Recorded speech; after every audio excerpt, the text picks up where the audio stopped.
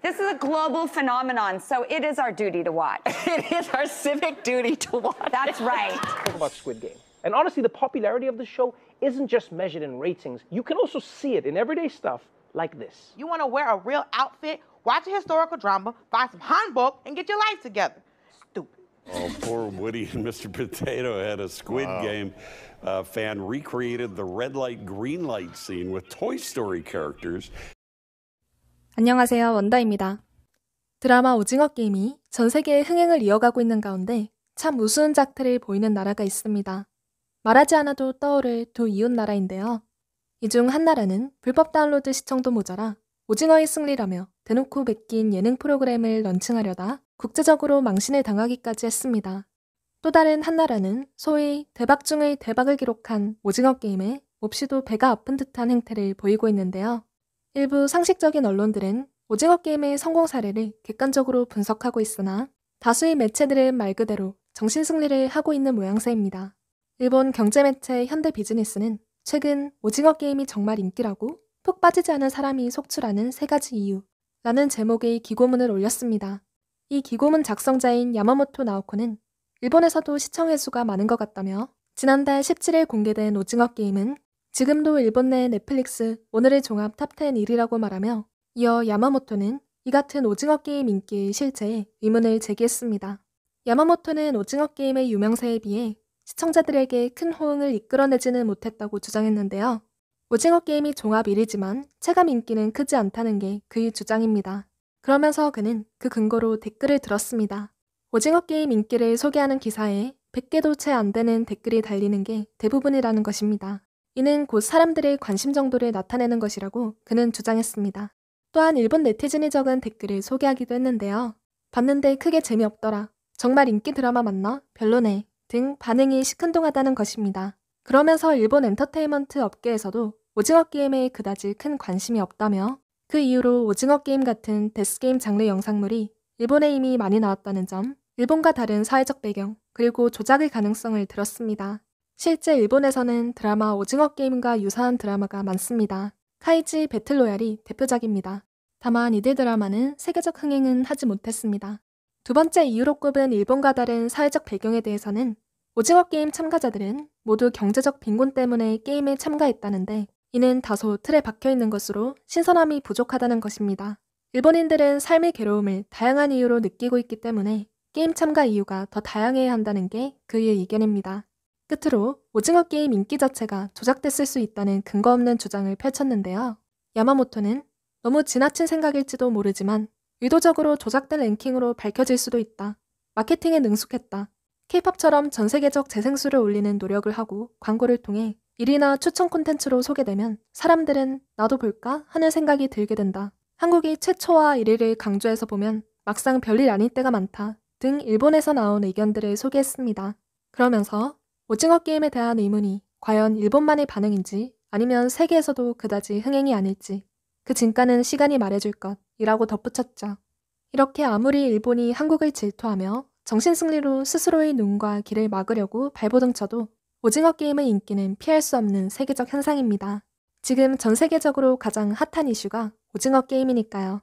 미국 유명 헐리우드 배우인 드류 베리모어도 그녀의 쇼에서 오징어 게임에 대해 언급하며 지금 현재 오징어 게임이 세계적 현상이므로 오징어 게임을 보는 것은 의무라고 표현하기까지 했으니까요. Ross, what are you going to binge next? Well, I just have to say this. I need like 18 recommendations from friends before I commit to a show. Next, I'm going to watch Squid Games. That's my next binge. Me too. Yeah? Should we watch it together so we can discuss it? I hear it's fairly scary, so I'm committing to the first 20 minutes. I think it's only just like, I think it's more like Kill Bill, Hunger Games. Like, it's not like what would totally terrorize us. Okay. Is it worth it? Should I watch it?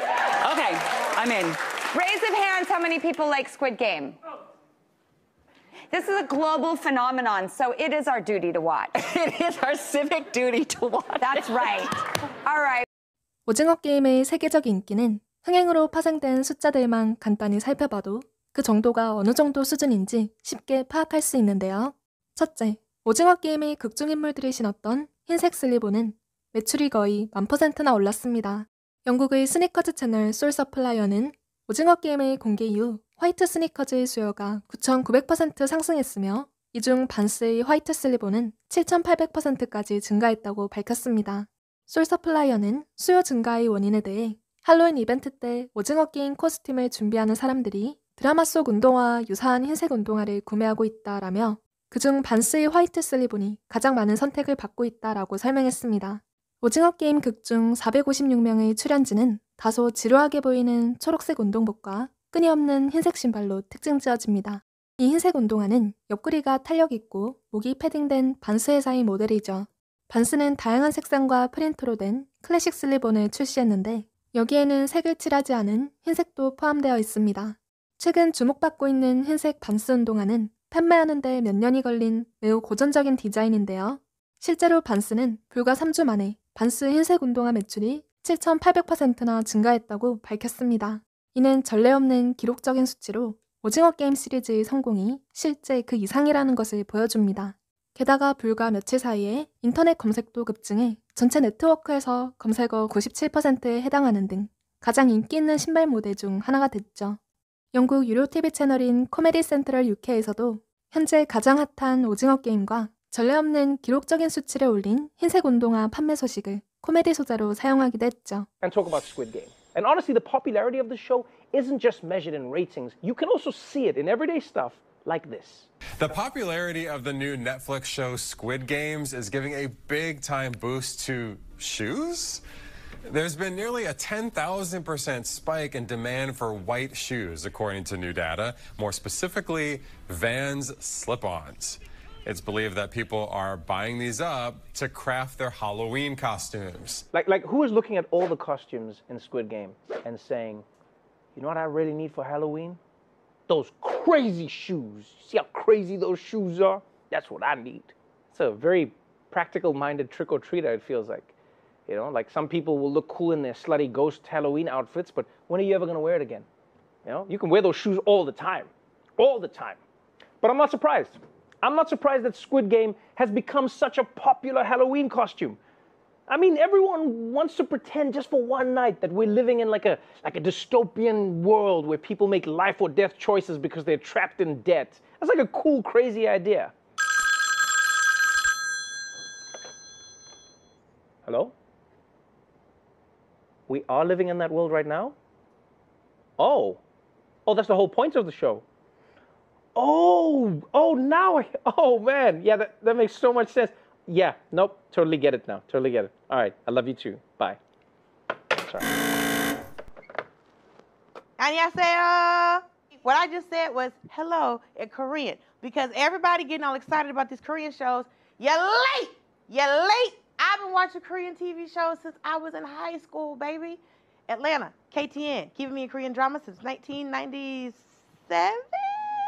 Have you seen Mr. Queen? No. Have you seen Rookie Historian? No. You want to wear a real outfit, watch a historical drama, buy some hanbok, and get your life together. Stupid.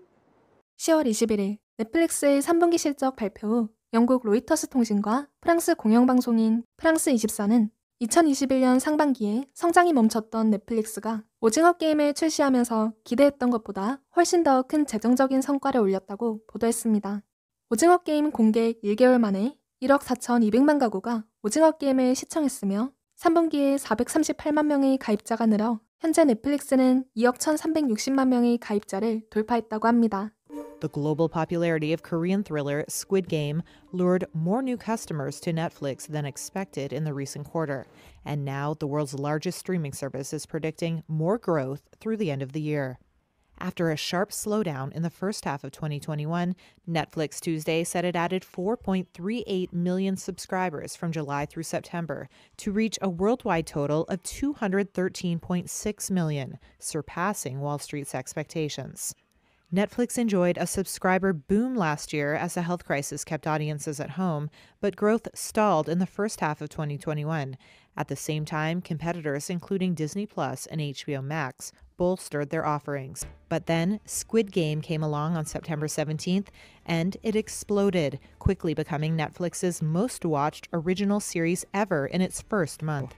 Excitement around Squid Game has spurred sales of tracksuits and Vans sneakers, kindled interest in the Korean language, and is helping some small businesses catering to the craze. Squid Game, the South Korean show, which has brought a flood of new subscribers to Netflix, boosting its financial results beyond what had been expected for the company. It's the biggest ever series launch on the platform, reaching more than 142 million viewers globally so far. Now, all of this has helped to bring more people to Netflix in a time of year which is traditionally slower when it comes to growing subscribers. The company optimistic about the rest of the year as well, as Brian Quinn now reports. South Korean drama is now Netflix's biggest hit ever. Costing just $22 million to produce, the company estimates its value at over $900 million.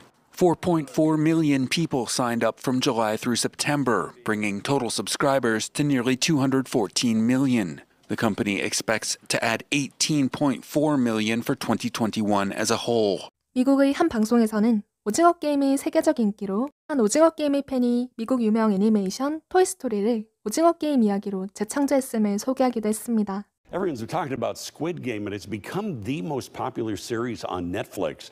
And now one of the most violent scenes from one of the first episodes has been reimagined with characters from a much more family-friendly universe.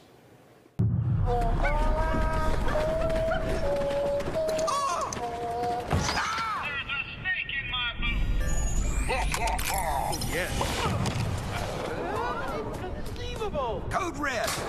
Oh. Freak baby, freak baby. Red light, green light. When you ready to roll? Tell me when you're ready to go. Oh, poor Woody and Mr. Potato had a Squid Game fan recreated the red light, green light scene with Toy Story characters. In this version, characters caught moving when they're not supposed to are shot with darts or foam balls. Characters, of course, in the real Squid Game are not quite as lucky. 오징어 게임에서 인상적인 연기를 펼친 신인 배우 정호연의 인스타 팔로워 수는 2천만 명을 돌파하기 시작했습니다. 이렇듯 오징어 게임은 수치적인 것만 보나 세계적인 반응만 보나 명실상부 대박 중에 대박인 것은 확실합니다. 한국 콘텐츠가 크게 성공할 때마다 일본 언론이 보이는 고질적인 정신승리가 새삼스러운 것은 아니나 열등감에 찌들어 있는 모습이 조금 안타까워 보이는 것은 사실입니다. 여러분의 생각은 어떠신가요? 시청해주셔서 감사합니다. 원다였습니다.